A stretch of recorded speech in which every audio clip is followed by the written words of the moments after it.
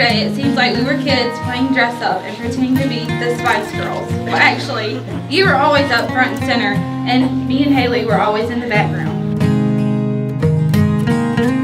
Oh, that's beautiful. Just yesterday, it seems like we were teenagers, and you were always on the go. We were always arguing about whose turn it was to drive to school, and I was always fussing about you wearing my clothes.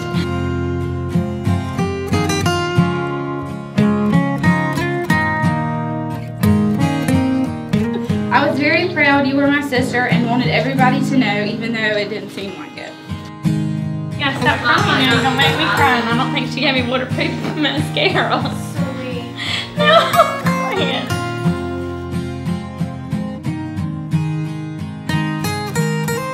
These are happy dears. He doesn't have any more bills to pay with me.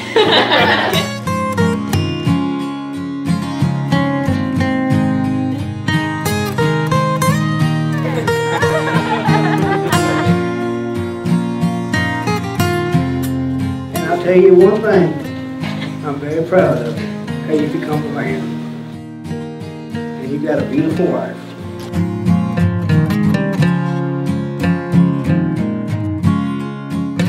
Well, yesterday is gone and today is finally here. As I watched you walk down the aisle and stand beside John, I couldn't help but shed a few tears. I know he will be good to you, but it still makes me cry.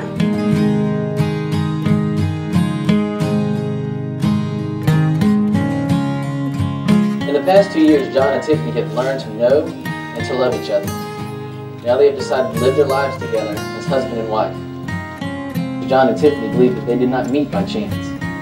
They believe that God directed them to be in the same place at the same time, and that it was God's will that helped them to find each other. Today, John and Tiffani have been woven together by God as one in marriage. One man, one woman, and God. It is my honor to introduce to you for the very first time, Mr. and Miss John Michael Kruger.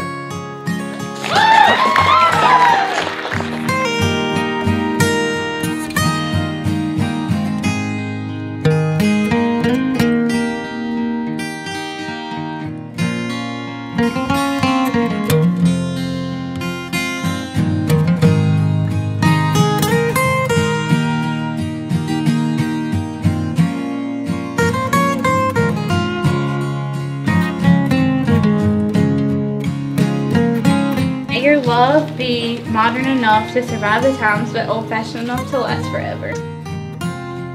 So just let's try that again. Let's make some noise for the bride and groom, please. There you go.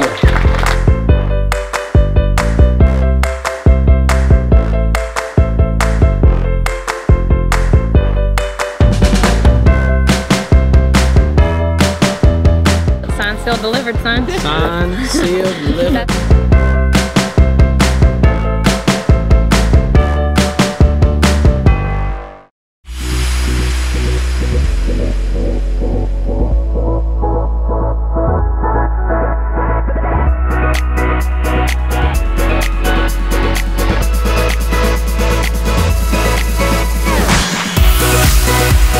How does it feel?